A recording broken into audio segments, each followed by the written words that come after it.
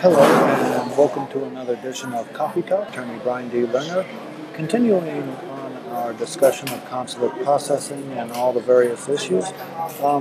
Let's say that once your visa number is current, or if you're an immediate relative or doing an employment-based type petition that doesn't have visa waiting, and you're ready to come in, what other things could possibly go wrong? Well, you have to be admissible.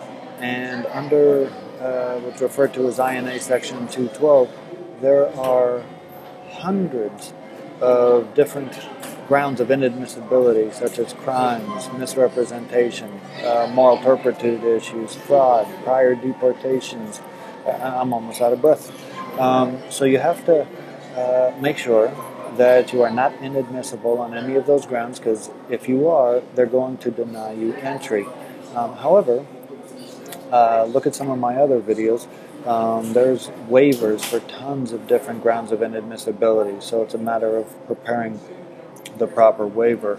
But once you have determined that you are not inadmissible any longer or ever, and that the visa number is current, then you are able to proceed forward with the consulate processing. You'll be able to go there, have the interview, and hopefully get legal status to be able to come into the United States.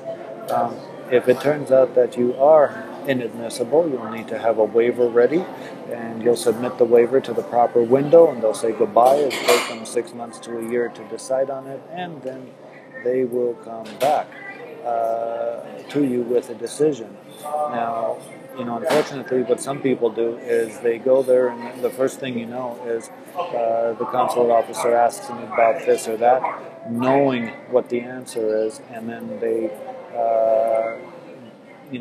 get fraud from there. So be careful, and we'll go from there. Thank you. Bye.